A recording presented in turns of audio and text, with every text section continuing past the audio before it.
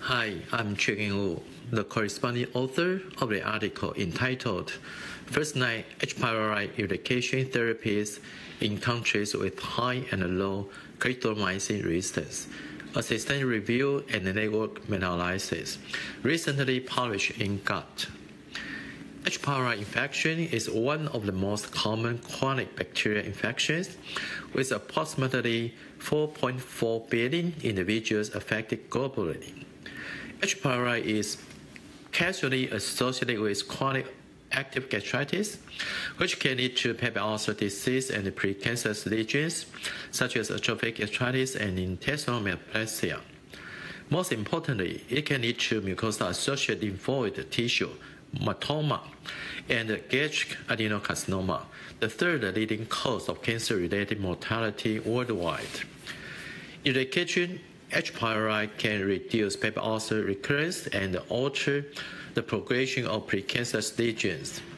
The standard triple therapy, which consists of proton pump inhibitor, clarithromycin, and either amoxicillin or metronidazole, was recommended as the first-line eradication therapy. In recent years, however, mounting evidence has indicated that the eradication rates with standard triple therapy have declined significantly, with eradication rates as low as 70%. This is mainly due to the increased antibiotic resistance, particularly to clarithromycin. In the meantime, emerging combination regimens have been proposed over the past decades and have been tested in different countries. These include bismuth-containing quadruple therapy, non-bismuth quadruple therapy, also called concomitant therapy, sequential therapy, and hybrid therapy.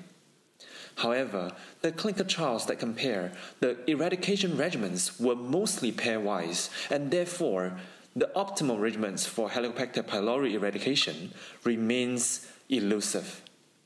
In this article, we performed a systematic review and network meta-analysis, which allows comparison of more than 2 comparators.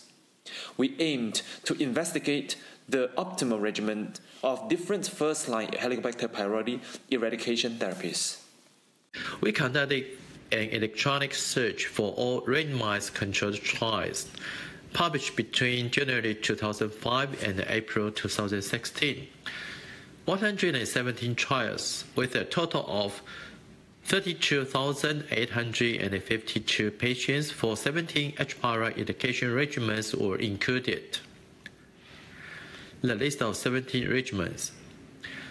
These 17 regimens were grouped according to the antibiotics used and the duration of therapy. Subsequently, we estimated the comparative efficacies of each regimen using triple therapy for 7 days as reference. In addition, we reviewed the prevalence of clarithromycin resistance in the countries of trials included in this study. We categorized the results by the extent of clarithromycin resistance. Using clarithromycin resistance 15% as the cutoff, we showed that in areas with high clarithromycin resistance, sequential therapy for 14 days had the highest effectiveness, with an odds ratio of 6.53 when compared to triple therapy for 7 days. Hybrid therapy, on the other hand, was the most effective regimen in the areas with low clarithromycin resistance, with an odds ratio of 2.85 when compared to the triple therapy for 7 days. In this article, we also presented the leak table to demonstrate the comparative efficacies of H.pylori eradication regimens. We showed that in both areas with high and low clarithromycin resistance, H.pylori eradication regimens with longer duration were associated with higher eradication rate. However, we also showed that regimens with longer duration were associated with a higher risk of events that lead to discontinuation.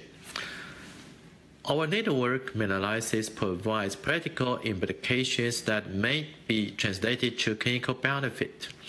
The rank order, when interpreted according to different local antibiotics resistance rates, Tolerability and local therapeutic rates may help physicians in determining a favorable first-line therapy regimen and duration for H. pylori eradication.